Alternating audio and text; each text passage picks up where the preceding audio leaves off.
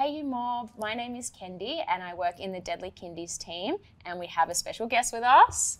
Hi everyone, I'm Tallisha and I'm a Deadly Choices ambassador but also a speech pathologist with the Institute for Urban Indigenous Health. And we love having you on to read stories, sis. You have a wealth of knowledge and we appreciate you coming on, but we're going to read our story today. And this one is a really special story called Goodnight, Racism.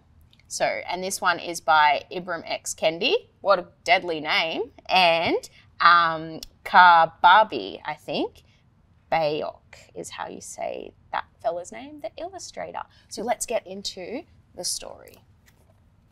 Goodnight, Racism. Oh, little Bubba sleeping. Outside the window, peeking down from the night sky, the moon watches over us. She sees kids smiling at dinner tables. I love this story. It shows lots of different Jarjums and kids from all around the world. Yeah, all different backgrounds. That's right. Eating lots of different delicious cultural food too. And yawning in their beds.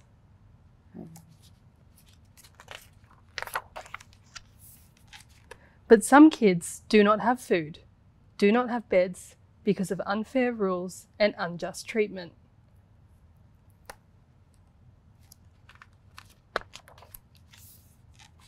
The moon sees all kids, whoever they are, wherever they are, and shines her light on them.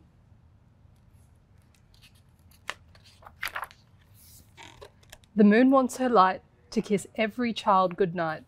The moon delights when every child falls asleep.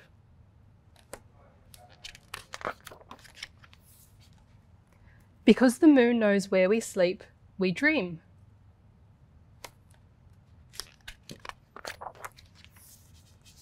When we dream, we imagine what is possible, what the world can be, and the moon glows a little brighter, whispering, "Dream, my child.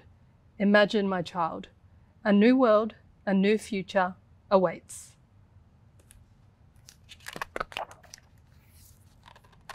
A world where all people are safe, no matter how they look.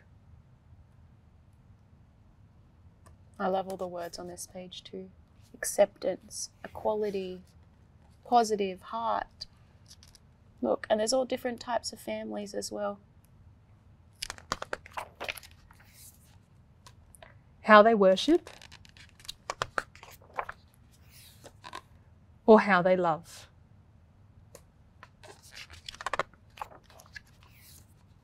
A world where all kids have the same chance to have peace, to have joy, to have a childhood. That's what we want for all our kids, hey? Yeah, absolutely. A world where all people breathe fresh air and have what they need to feed their minds and bodies. Very important. Definitely, lots of vegetables on that page. A world where our rules open doors, open minds, and create equity and justice for all. Dream, my child. Create, my child. A new world, a new future awaits. And I love this here. We are the future. And that's what we believe for all of our Jarjums, you know, moving forward, the next generation, making sure that we all look after each other. Goodnight unfair rules, goodnight cruelty, goodnight injustice, goodnight inequality. Goodnight hate, goodnight hurt. Say goodnight and goodbye.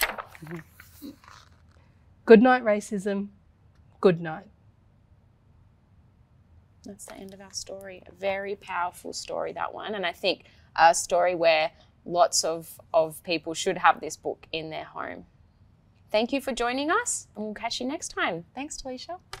See yous.